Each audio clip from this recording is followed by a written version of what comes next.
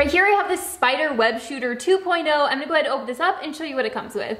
This is everything that comes inside the package besides the user manual. We have this little kid's Spider-Man glove right here. We have some little decals to put on the actual web shooter itself.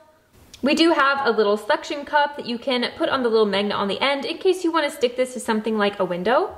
And then we have the actual charge cord. This is just a USB to Type-C charge cord. And if we flip this over, you can see the charge port is just right here. I like how user-friendly this is. It just has this little Velcro, so you can easily strap this around your wrist and make it nice and comfortable. Let me go ahead and put on this little decal so that we can try it out.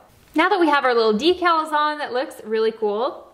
So basically the way this works is once you have this assembled really nicely on your wrist there, all you have to do to get this ready to launch is push this piece in until it clicks like so, and then you're just gonna push this little trigger for it to fully extend. When you're ready to reel it back in, you push this button right here. And now you're ready to reset it to be shot out again.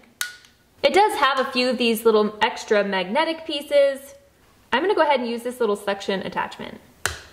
I do want to mention that when this is fully charged, this will actually last for 3 hours of play, which is going to be so much fun. And in the user manual, it actually does have a troubleshooting guide. If you do have any problems with your string getting tangled and things like that, there's some really easy solutions for that.